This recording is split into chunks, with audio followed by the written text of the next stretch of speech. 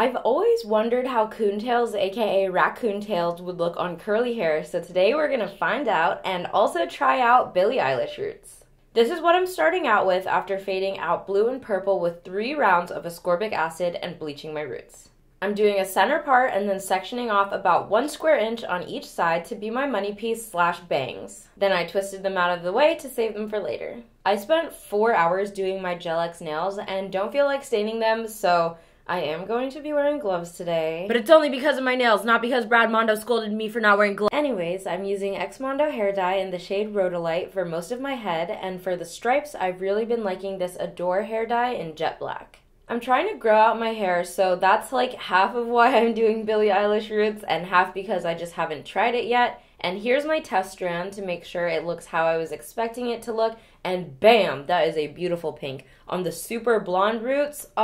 and turns the length into a rich magenta-y purple, so let's go for it and do the rest of my head. I'm doing this in small sections to make sure it's very saturated, and I picked up manageable amounts at a time in my hand instead of slathering them to keep the process neat, since people were mentioning that last time, and I just really like staying organized with it, going slow and intentionally, and making sure I get everywhere.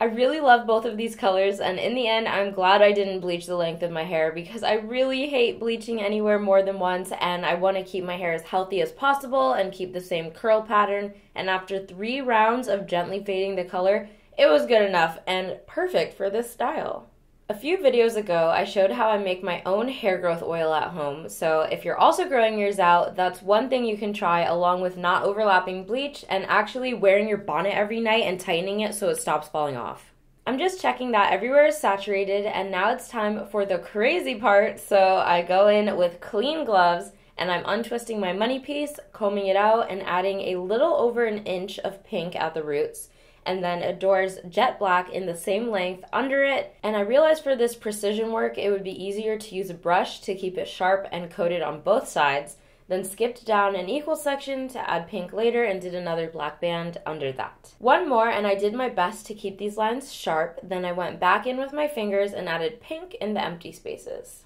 For each section, I started in the middle and then worked my way towards the black on the bottom and top of the bands to make sure it didn't bleed, then made sure my roots and baby hairs were saturated, then stayed still for an hour while the dye did its thing, and thankfully it didn't bleed when I rinsed it in cold water, and this is the final look. The colors turned out so vivid, and the coontails are actually readable on my curly hair, which shakes me to my core, because I used to have to straighten my hair in middle school to clip the straight ones in. So now seeing this on curly hair for the first time makes me so happy, and I can't wait to braid them to see how it looks and potentially break my years of no heat and straighten them if you guys want to see that. So let me know, and I'm also posting a video on this makeup soon.